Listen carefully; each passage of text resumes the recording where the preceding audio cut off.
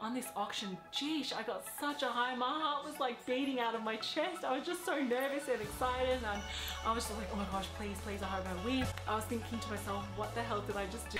Hi lovelies, welcome back to my channel. How are you guys going? I am so excited. I'm so nervous. I'm excited. I'm everything. As you guys can tell by the title, I have purchased okay, a pre-loved vintage Louis Vuitton Noe off eBay. Like what?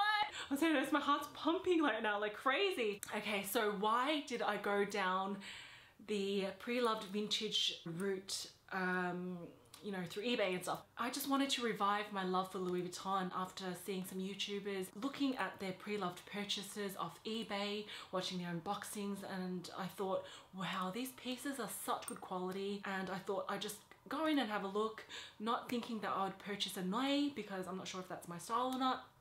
I've never tried one on, I've never seen one in real life. So I was looking at some other Louis Vuitton designs and I came across this one and it ticked all the right boxes. Everything just looked really, really good, and I thought, well, I'll put in my max bid and see if I win. I put my alarm on, made a bid on my phone, putting my max bid in at $245 US with 15 seconds left to go. And I won the auction at $242.50. I think I got such a great bargain, especially with the condition that this bag is in. Everything looked perfect. I looked at all the photos, zoomed everything in. I did hours and hours of research, and oh my gosh, yes, I'm just so excited to unbox this with you. So this here is the parcel, and I just got it yesterday. I bought this from an eBay Japan seller. I got this from TIG Japan, and shipping was pretty fast. It only took about 4 or 5 days to get here, and this is how it came. They packaged it like this, like what? I have no idea. This came from Japan. Oh, I'm so nervous because I got this from eBay. That's my first ever Louis Vuitton pre-loved piece. Enough talking, let's get straight into the unboxing. Let me see. Yes, it's really nicely packed. What? Oh my gosh. What? It's nicely wrapped in bubble wrap. Okay, it's nicely wrapped in bubble wrap. Okay, carefully open this with my fingers. Oh, this is so exciting. I just, oh my gosh, I cannot.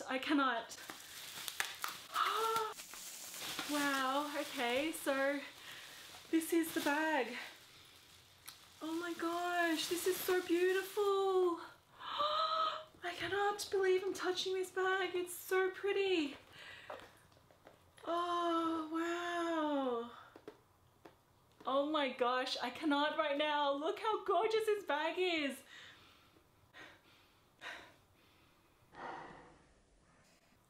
It smells like it is, well, vintage. It doesn't smell that bad. Like, I thought it would stink.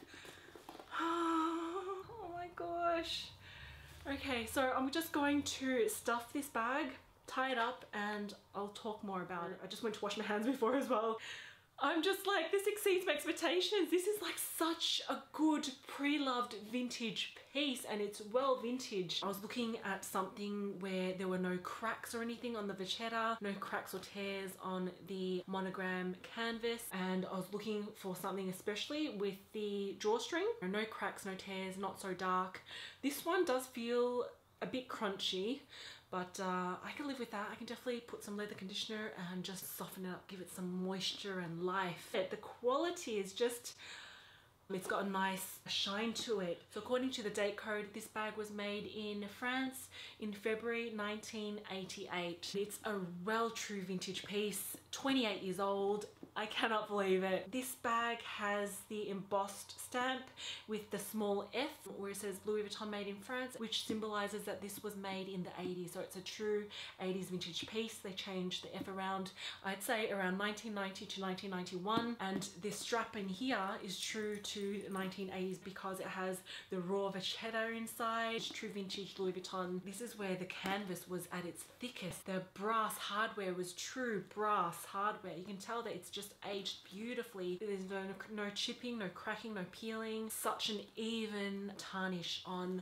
all the brass hardware. The vintage Louis Vuitton Noes inside don't have a D-ring. On one side of the bag adds up where the fleur the fleur-de-lis is, whereas the other side, it does not. All the vintage Noes I've looked at, you know, I looked at Fashion File, the Real Mallory's, Potero, and this is true to the vintage Louis Vuitton Noes back in the 80s. It's in such good pre-loved condition. You know, someone rocked this back in the day, 28 years ago. Oh, just the honey patinas, just, it melts my heart, and the monogram is just so beautiful. So when I was looking on eBay, this bag ticked all the right boxes. It looked like a piece that I could easily clean up. I wanted a really nice honey patina throughout. I wanted one where the drawstring was not cracked or peeled, especially along the edges here, no cracks or peels or tears or rips. So when I was looking through Tig Japan, I read through all of their feedback.